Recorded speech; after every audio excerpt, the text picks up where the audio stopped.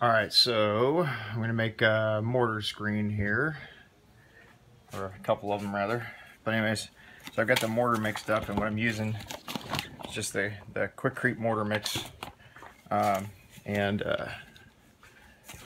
got this mixed up to about that consistency. Okay, got my screen taped off the top section of, and really it's just as simple as taking a glob of it. And the key here is massaging it in, getting good coverage. This actually looks like it's a tad bit on the dry side, not quite as soupy as I normally use, so I'm going to spritz it.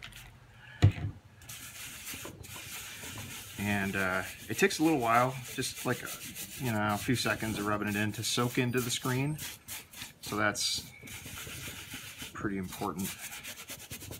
Just making sure that it's in all the grooves and crevices and fills all the holes in.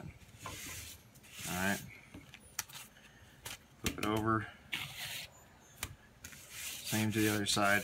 Second side goes a little quicker usually just because the mortar is soaked in, and it's not really so much that it soaks in as that it kind of bonds to the plastic and just kind of, I don't know what a better word might be for it, but attaches to it. So now you've got a screen that's nice and coated in the mortar. Okay, and now you want to, this is what I do at least, instead of leaving it like that, which takes a while to cure rather, and a while to soak. Well, first of all, let's prep my bin here. I'm going to take a paper towel. I lay it in the bottom of the bin. And I get it pretty damp, at least with the bottom towel.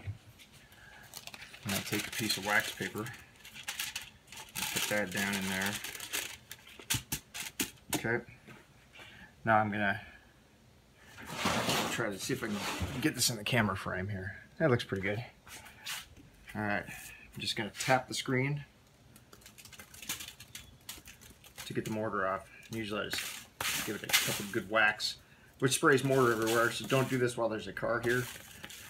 I'm just using one finger, and as you can see now, I've got a nice even coating and it's not filling the holes, so I put that in. Then put another sheet of wax paper on top, so now it's sandwiched in there. Another paper towel. Get it damp. And I'm going to do multiple screens here, so I'm going to keep layering it. I do another layer of wax paper, and then another screen goes on top of that. That's pretty much the process.